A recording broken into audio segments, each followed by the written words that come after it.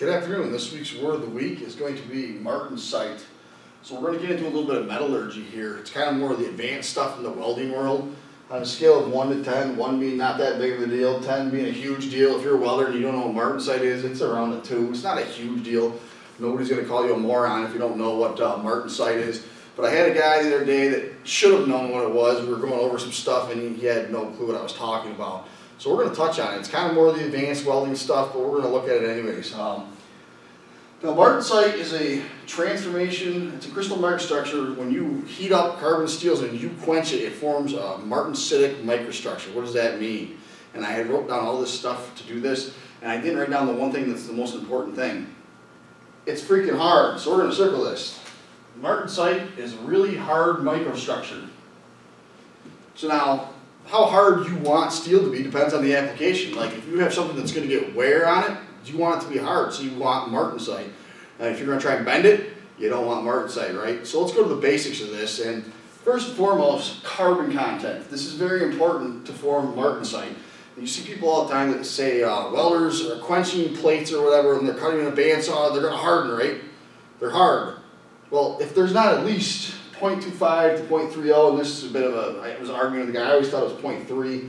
He used to say 0.25, I looked it up, and there was a little bit of little variance. Some people were saying 0.25, some people were saying 0.30, so I wrote them both down, 0.25, 0.30. You have to have at least that amount of carbon in a carbon steel in order for it to harden into Martensite. If there's not enough carbon, like in low carbon steels, that's why welders weld on low carbon steels.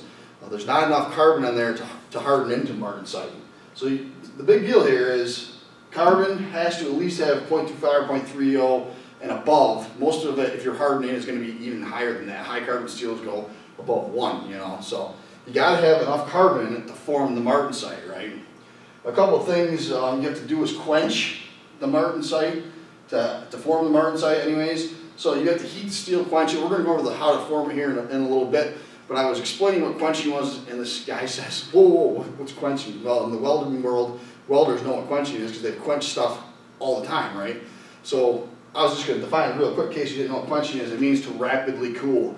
Some materials air harden, some materials water harden, some materials are oil hardening steels. Those are all quenching medias. They want to cool it as quickly as possible to form this Martensite and make that material as hard as they possibly can get it. So depending on how fast you quench the steel, it may form some Martensite, maybe some bainite. That's another term, but we're focused on Martensite, so we don't want to get anybody confused. So basically, quenching, rapidly cooling, right? I threw annealing on here too, because you can bring it back. If you wanted to bend something, and let's say it was in a Martensitic microstructure, you can anneal it. Annealing means you heat it up and slowly cool. That allows that carbon to diffuse. So let's pull up the board here and go over the process of how to form Martensite. It's pretty difficult. How to make Martensite. We're making up a batch of Martensite here, I guess.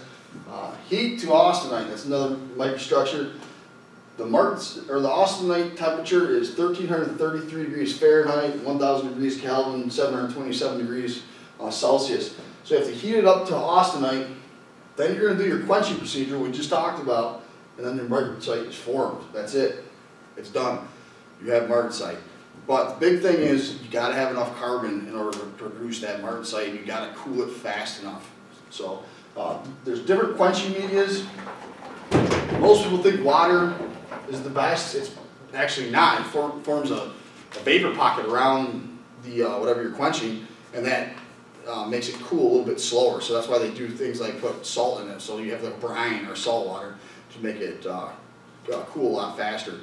So hopefully that clears up what Martensite is. If there's any microstructure to know, this is the one. I know a lot of welders don't get into metallurgy too often, but the main thing you need to know is when you heat up steel that has high carbon and you cool it really quickly, it's going to form Martensite. So that's the main thing you want to understand. Now what I'm going to do is I'm going to pull up a micrograph where we actually zoomed in on some Martensite so you can see the crystal microstructure zoomed right in. I mean, zoomed in a lot under a microscope. So we'll check that out. Okay, this is a micrograph of what Martensite looks like under a microscope. So in order to look at this, you got to cut it, etch it, put an acid on it, and then it brings out the crystal microstructure of the actual carbon steel. And you can see it in here, it's real needle-like. That's how you can tell it's Martensite.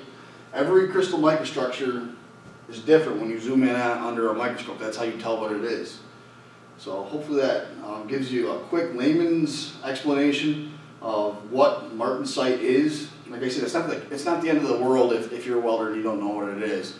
The main thing that's really important is to understand that if you have a high carbon steel and you heat it up, like you weld it and then dunk it in a quench tank, it's going to harden. So if you don't have enough carbon, it's not going to. But hopefully this explains what Martensite is.